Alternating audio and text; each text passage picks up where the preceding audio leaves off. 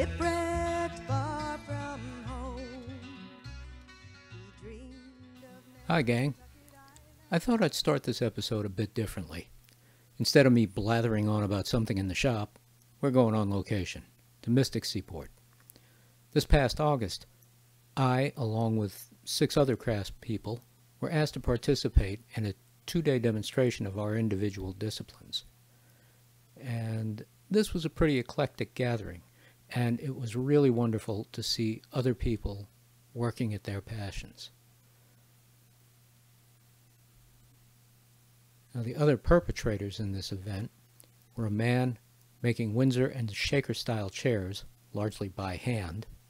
There was a carver working on a hopelessly complicated bracket. And there was also a custom furniture maker who displayed some amazing one-of-a-kind pieces. I'd never seen anything like these. And there was a fellow making Greenland paddles by hand. I didn't even know that was a thing.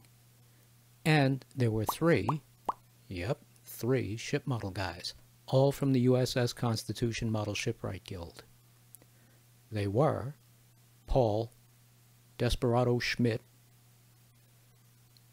and one of the club's 2 resident Models in Bottles guys, Alex, how did you get that in the bottle? Bellinger, and of course, that guy. You know him. So, before we knuckle down to our whaleboat, let's take a look around the exhibits and the grounds, and this might give you some idea as to what made this such an enjoyable weekend. all at once, an old man rose from the ocean foam. He ordered John Tabor onto his boat. He said, I can take you home. John Tabor climbed into that boat. They rowed off toward the whale.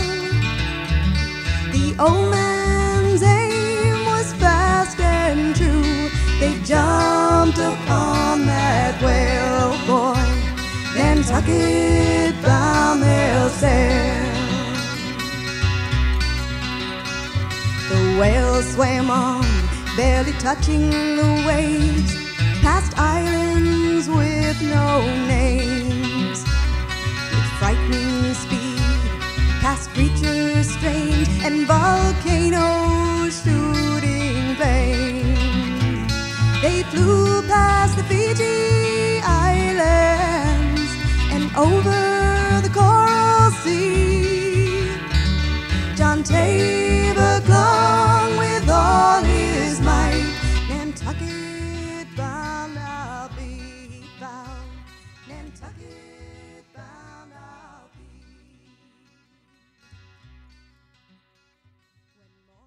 In episode 6, you saw the framing process. After that, come the ceiling planks. And I did the starboard side of this boat off camera. Don't ask why. It just sort of happened and it got away from me, and before I knew it I had half the thing done and I hadn't filmed it. So we'll concentrate on this second half. Now, in order to know where the planks go, we also have to know where they don't go. So we have to establish the upper limit of where the ceiling planks are, and for that we consult the plans. Now, the ceiling planks are capped, if you will, by the riser, and that's roughly 3 inches wide by 3/4 inch thick, and it runs almost from one end of the boat to the other. Now, the ceiling planks are 1/2 inch cedar, so the riser stands proud by only about 1/4 inch, so there isn't really much difference there, but it's noticeable. The distance from the top of the rail to the top of the riser remains constant for its entire length, and that makes locating it a real cinch. The dimension can be taken right off the plan.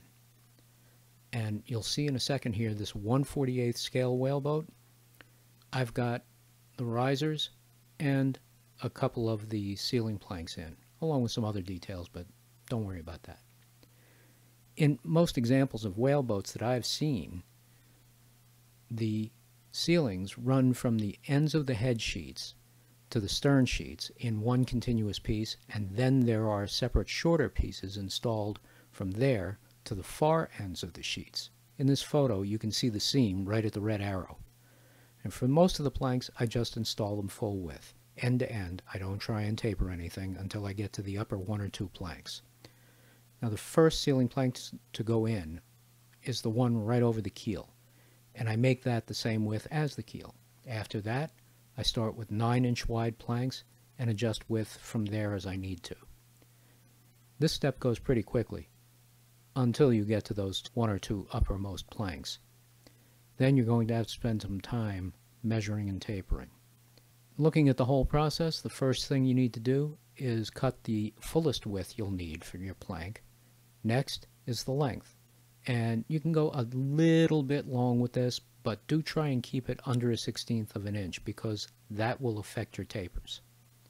Measuring the tapers is next, and even though you can't see me doing it here, I'm doing it pretty much the way you'd expect and the way I did it in episode 6 on the other planks that needed tapering.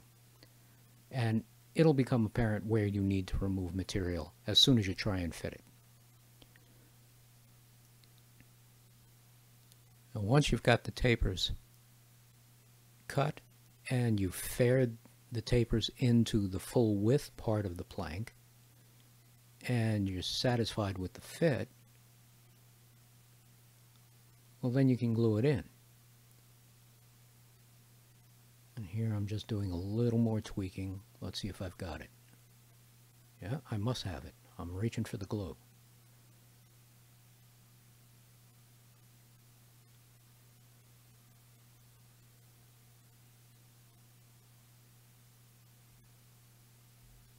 At this point, it's probably a good idea to do a bit of sanding. And it's a good idea because you really need to know where the high spots and low spots are. You want to try and make the ceiling planks as fair as possible, as smooth as possible, and don't make them too lumpy because that's going to give you headaches later on. Right now the boat's empty and everything looks fine, and if the ceiling planks are a little bit wavy, it really doesn't matter that much. But as you try and put more and more of the whalecraft and the gear and the tubs and all the other stuff that's got to go into the boat, you're going to start running out of space if those planks are taking up more than their fair share of interior real estate. So you want to try and be careful about that. Make it neat. It also counts for the appearance too. There's nothing worse than looking at planking that's been done poorly and has a lot of lumps and bumps and gaps in it. So try and keep all that to a minimum. Now if you're going along and you have some seriously stubborn spots, and I did have 1 or 2 on this boat, you can always use a scraper. And I just made a scraper from an old X-Acto blade that I put pretty much a random radius on and just made sure it had a wire edge so that I can use it like a cabinet scraper. And once it was scraped, a little final sanding, and that's basically to take care of it. Now watch carefully here because you're going to see just how well I have my sandpaper trained. Here, boy. Oh yeah, who's your daddy?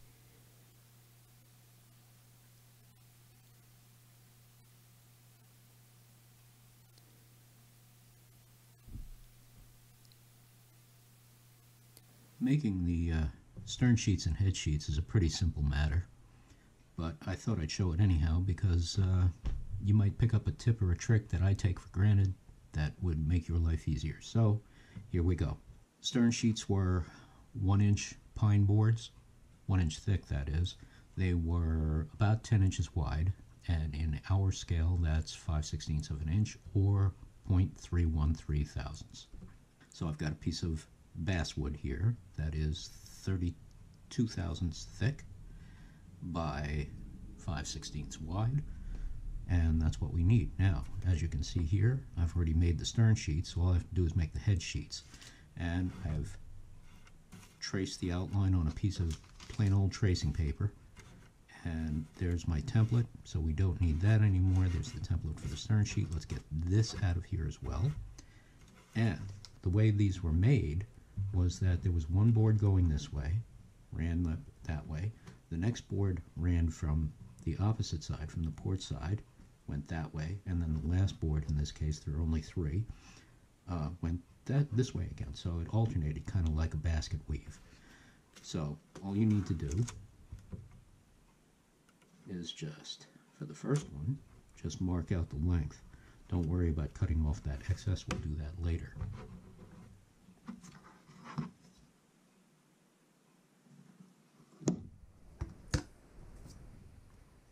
And I'm just using CA glue for this, that's all you need.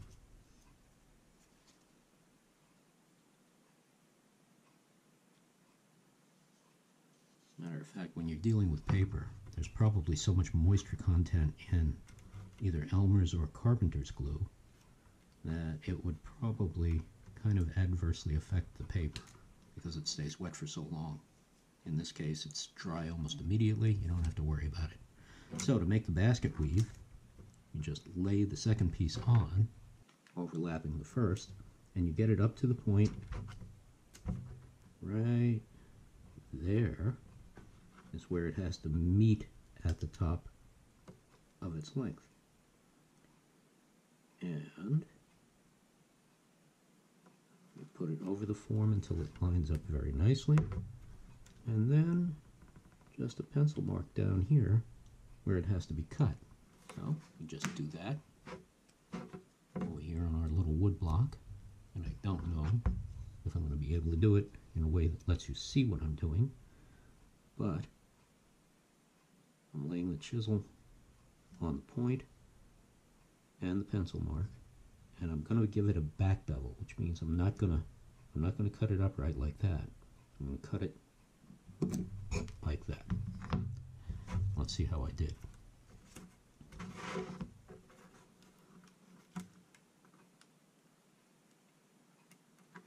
Well, that looks pretty good. So we'll glue that one down.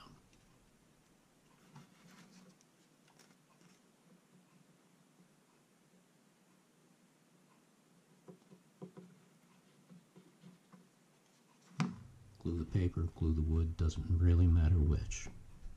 Just slide that up to the line, press it down for a second or two. Now for the third one, all we have to do, and I might even be able to do it with my cutoff here, just put it right in there. Yeah, I can. Look at that. So this one will just glue in, and then it's just a matter of trimming it off into the final shape. And that we're going to do with a nice sharp blade.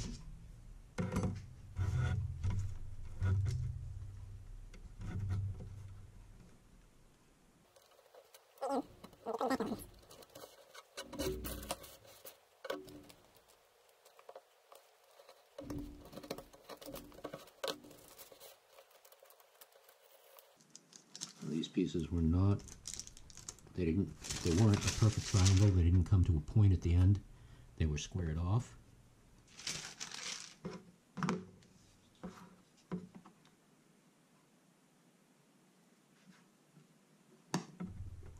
You want to ease these edges just a little bit. You don't want to destroy the detail, but neither were they absolutely razor crisp sharp. A sharp edge would split more easily and start to peel back. So you just want to ease things over a little bit because that's the way it would have been on the boat. Now the other thing is that these, you'll put them on your whaleboat model and they won't fit exactly up to the sides of the frames, and nor are they supposed to. They want a drainage. So don't worry if they don't fit exact. They're not supposed to. And there you go. Stern sheets and head sheets.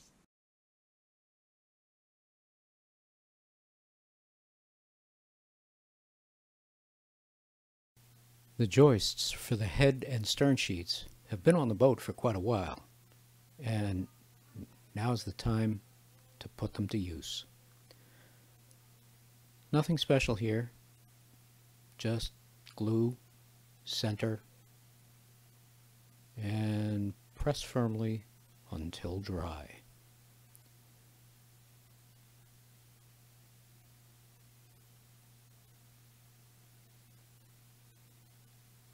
here I'm removing that temporary cleat that I installed when I was using the shear line template from episode 6. Anyhow, it's definitely outlived its usefulness. Now, in the forwardmost part of the boat is the warp box. This is a shallow open compartment where the warp was stowed. Now, if you've never heard that term before, a warp, at least in the case of our whaleboat, is a length of the whale line roughly 30 feet long. Now, as the whale line led aft from the line tubs, it was wrapped around the loggerhead, moved forward under the kicking strap, and from the kicking strap it was led through the bow chocks, then back into the warp box. And there it was neatly coiled up, and the bitter end was made fast to the 2 live irons by way of a double becket hitch. Now, here I've got to fess up to committing a real bonehead maneuver. The depth and width of the warp box need to be let in to the bow of the boat. And for some reason that to this day it's still a mystery as to why I didn't film the process, but I didn't do it. But even though you won't see me doing it, there's no great trick to it, so I'll just explain it quickly. Now, the length, width, and the depth of the box can all be gotten right off the plans. Now, once you've marked that location on the interior of the hull, you can use a chisel. Better yet, use a chisel. You'll get much further. And a sharp knife to cut away the excess. Or you can opt for a Dremel with some kind of a rotary rasp or a burr to remove the material. The point of the exercise here is to remove all or nearly all of the hull wood and reveal the interior face of the shear strake from the exterior of the boat. Does anybody see the potential for unimaginable disaster here? Hey, no guts, no glory. But the news gets better. There are no supercritical measurements here. Most of this will be covered up by subsequent steps. The only thing that is critical is the depth. You really should strive to get that right and consistent as you can, because how well the next sequence of steps turns out depends on it. Now, off camera, I measured, cut, and fit the boards that make up the floor of the box, which, by the way, is all we're going to be working on for the moment. We'll finish the box up when it comes time to install the bow chocks and the thigh board. Now, these floorboards are supposed to be 1/2 inch cedar, so for our boat that means a 1/64 of an inch stock, or 16 thousandths. I'm using 18 thousandths, which is close enough not to sweat it. And after they're all glued in place, we can move on. And where might we be moving on to, you ask? The other end of the boat. Let's take a look at what goes into making a loggerhead. This is another piece of equipment specific to the whale fisheries, and like everything else, it seems, it's full of details that can be easily overlooked. But not by us. Now, the dimensions are on the plans, but those only tell the beginning of the story. The loggerhead sits on top of the lion's tongue and the cuddy boards at the aft end of the boat, where there is a considerable amount of upward sweep.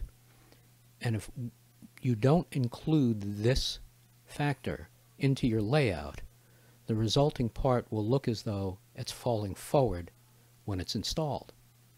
In order for this part to do its job, it has to function perpendicular or nearly perpendicular to the waterline.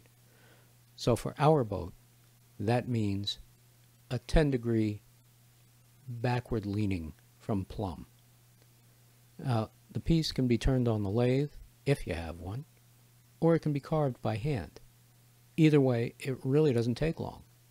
And though at first it might seem tedious to do it by hand, I think you actually have better control over doing it on a machine. But being a contrary individual, I did this one on the lathe.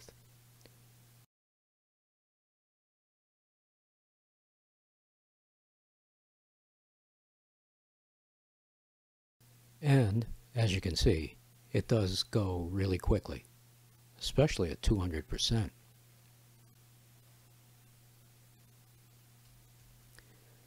The observant ones out there will have noticed that prior to my turning, I cut my angles into the top and into the flange at the bottom, and both the flange and the tapered tail are left oversized for fine-tuning once the major shaping is finished, but more on that in just a minute.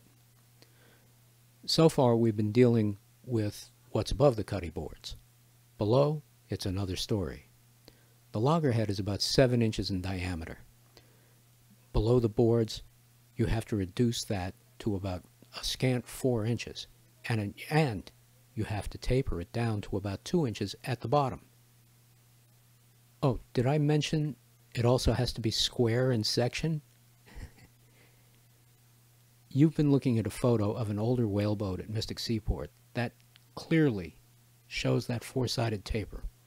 This one looks a bit on the weenie side to me, and our plans call for a section just under 4 inches. That doesn't look like 4 inches, but that's okay. I'm going with the plans here.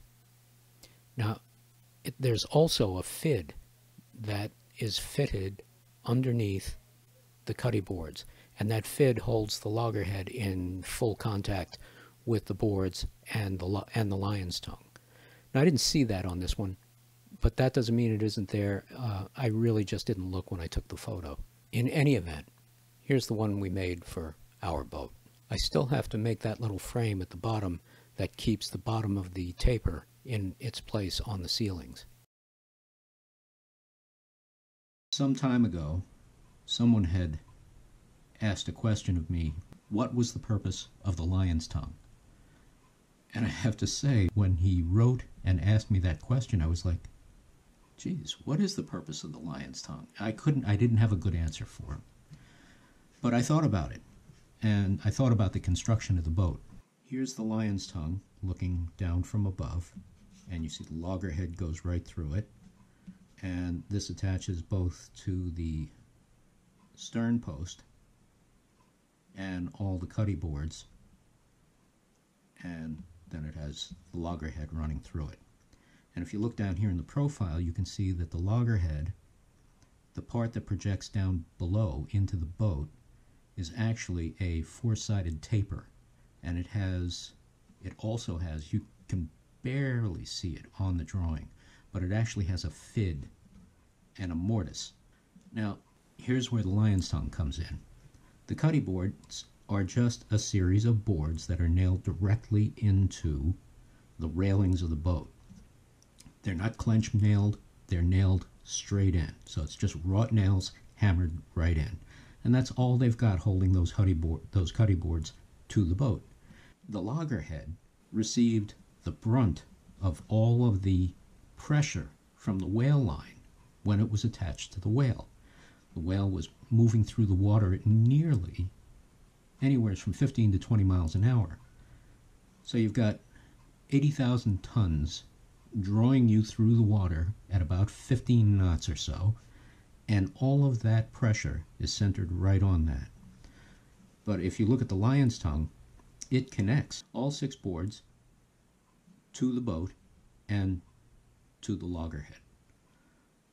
So instead of just having 1 inch of a board that was only held in with a few nails on each side, you've now got 6 boards, and it's not only 1 inch thick, it's 2 inches thick. So that added a lot of strength. So the short answer is, it was there for strength. Now, there's no special technique involved in making this part. It's done probably just the way you'd expect. You trace the outline on a piece of 1/32 inch stock, you cut it out, and you refine the shape. Now, you probably have to do some tweaking and a small bit of altering or lengthening or shortening here or there to get the proper fit for your particular model. So go slowly. This is a small part, and one too many strokes with the file, and all your nice hard work will go right into the trash. Now, fitting the lion's tongue and the loggerhead are 2 places where I always go very slowly, contrary to the way it looks on the screen.